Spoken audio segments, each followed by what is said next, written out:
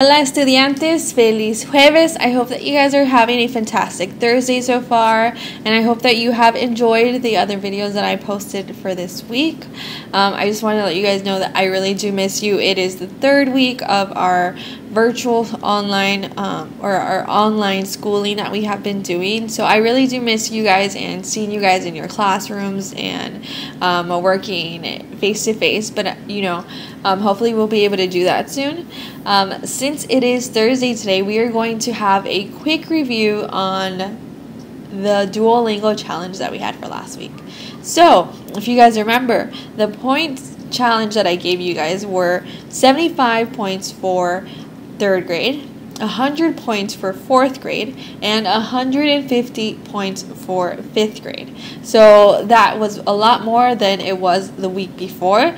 The students who met that challenge for this week, I'm going to name them right now. I have Emma Koivu, I have Cole, I have Emily, I have Jaden, Leanne, Mia, and Lucas.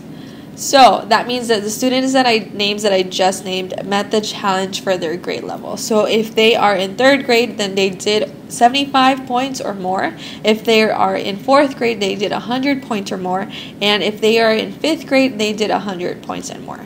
So those are the students who have a shout out for this week. But I especially want to give a special shout out to 2 students specifically. I'm going to give a shout out to Emma Koivu, who received 427 points this week on just the week before. So for this 1 week, not added on to the week that we did before that. No, just this past week, she had 427 points. And Lucas in 5th grade, who received 855 points, which is a lot. So thank you for all the students who finished that challenge. For this week, I am going to give the same point challenges that we did for last week, which is 75 points for 3rd grade, 100 for 4th grade, and 150 for 5th grade.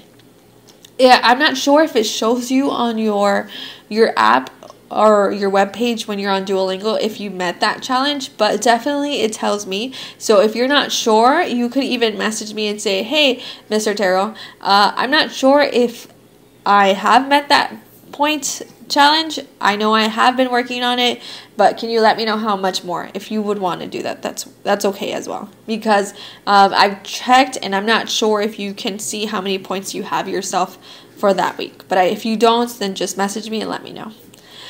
That is it for today. I hope that you guys all have a fantastic day, a fantastic Thursday, and I hope to really see you guys soon. Adios.